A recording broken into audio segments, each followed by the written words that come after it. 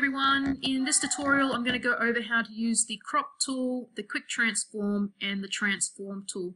So you can see here that I've just made my page a little bit smaller so we can see all the edges. For me, I just use my touch screen to resize that. There's multiple ways you can do that. Check out one of my other tutorials to give you more on that.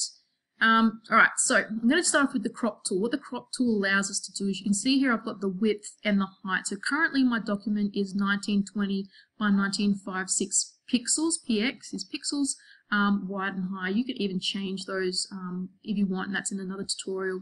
Alright, so what this means, I can then click in one corner and you'll see that my width and height changes depending on how much of my page is selected. So let's say I wanted that selection there. You'll see that my page, or my white part of my page, is now showing this, and everything that I'm wanting to cut out is now in a dark grey. To confirm this, you can either go cancel or yes, cool, make that change, and you'll see that change. You can also press the enter if you're happy with that selection. Control Z to undo. Alright, so that's your crop tool. So that'll allow you to change the size of your document really quickly.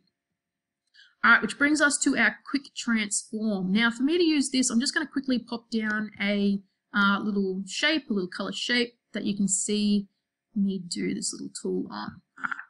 So the very first one here is a rectangle select tool. So I'm just going to collect this part here and I can then move it up. This move toggle automatically shows up as soon as you make that selection. Okay, this is really good if you just want to get in, do something really quick. If you're wanting to be more precise, again, go back and use your select tool, and there's a tutorial that I've made that goes through those selections there. So this is just your really quick, I want to take a section and I want to cut and I'm going to move. You'll also notice that this is all staying on the one layer. It's not creating a new layer for that selection, so it's going to stay on that selection, on that layer. Very important if you're normally used to using Photoshop and it creates a new layer when you do that. Alright, which brings me to my lasso tool. So in terms of having, I can have a very clean square or rectangle. With the quick lasso, I can create my own quick little selection. Really good if you're doing things that are organic. Okay, same thing, my move toggle will automatically show up for that new selection. Alright, again, deselect is Control D. If you're wanting to deselect really quickly. Okay, and then of course you've got your move the entire layer. So you'll see that this is everything that I have on my layer. My toggle now comes up for me, and basically the toggle has 4 different things that you can use. So on your outer circle you see I've got this blue and I've got 4 little triangles. That basically means that I can move my object anywhere on the page. Okay, this little one here with our 2 arrows, once that is highlighted in blue, I can then rotate my image. And I can rotate 360 with that selection. Okay, the selection in the middle, when this is highlighted, allows me to reduce or increase the size, but keep it proportional, so it's not going to obscure the image, which this one here will do. So this will stretch either going thin or thick, and it will do the same thing going out to the sides.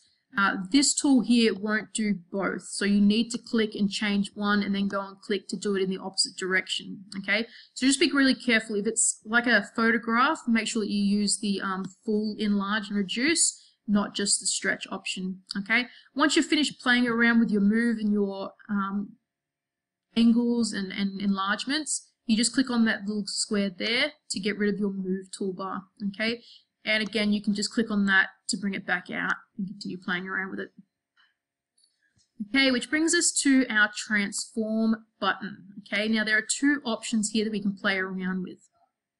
You'll notice as soon as I bring this out, I've got 4 dots in the corner, and when I highlight on the sides or on the edges, they go green.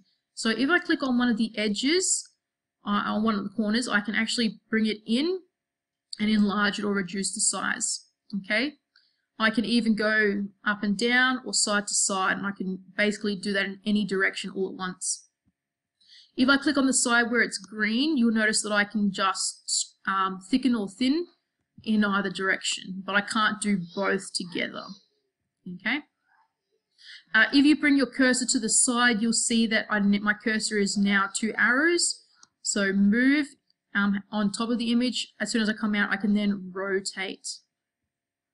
Okay, so they're the options with your scale tool here.